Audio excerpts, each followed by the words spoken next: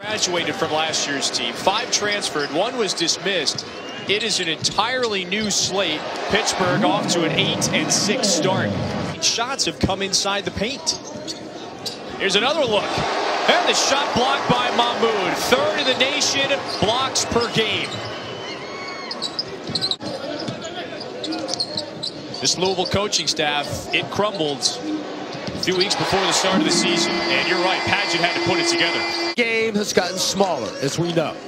But this is a guy that can really move his feet well for a guy with size. For the Lakers in the NBA, I had to pull him in. I go, AB, listen, everybody's got to go to work tomorrow. Ease up a little bit. But this has been a clean game. His team is bouncing back after falling to Kentucky. They didn't just fall to Kentucky. They got beat up. Probably had to convert with a shot like that close to the rim. Snider on the reverse. Valvano gave us a lead on that one right there. That's the radio for the Cardinals. About Snider today. Yeah. Wherever you go up and down Main Street, you can't get away from Louisville Slugger. It's all over the place. I could glove. I wasn't a good stick man. Because that's what he would do at Duke.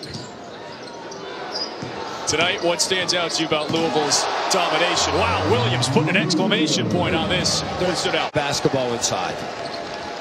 Got back to who they were and their identity, which is defensive basketball for the Louisville Cardinals. Cardinals shoot 50% from the field and force 15 turnovers. David Padgett is now 1-0 in ACC play.